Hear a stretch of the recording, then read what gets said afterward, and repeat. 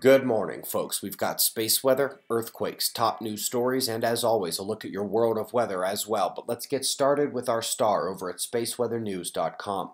Looking at 193 angstroms reveals yet another calmer day without sunspots. We're in the 11-year cycle minimum right now, so no solar flares or CMEs to speak of either. While back at Earth, we are seeing solar wind intensify again from the latter portions of the departed coronal hole. Its slower onset to only moderately intense levels was handled by Earth's magnetic field nicely. We are calm at Earth.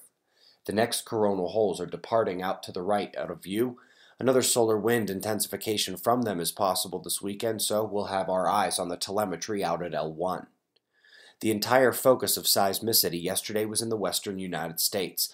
Couple 5-pointers struck the Mendocino Junction off Northern California, and Idaho got in the mix, cracking into magnitude 4 range as well. Let's start the articles, where we follow up previous stories with a look at a different kind of star-forming region, but still examining the magnetic fields. While no clear pattern emerges across the core formation zones, the fields are found to be organized and connected locally, and in many cases are overpowering gravity and the action of the local space material. Up next, it will seem just another article shared in the morning news, but this paper begins a cascade of understanding. There is a strange 450-day cycle to cosmic ray fluctuations outside of the sunspot cycle modulation, and they make no bones about it. The cause of the surplus cosmic rays is the Jovian magnetosphere, Jupiter, Zeus, Thor.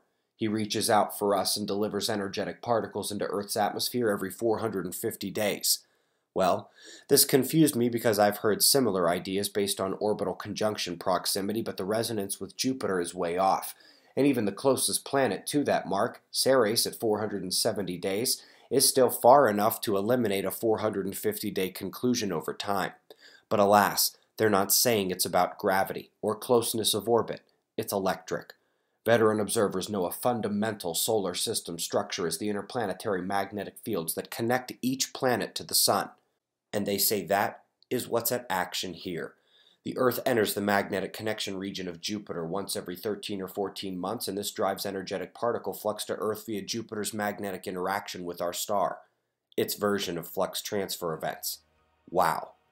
Lastly, folks, if you caught last night's video, you heard about outgoing long-wave radiation.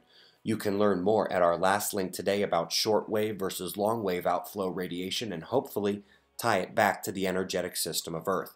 We have had a number of evening videos come out lately, 4 days in a row actually, if you need to catch up.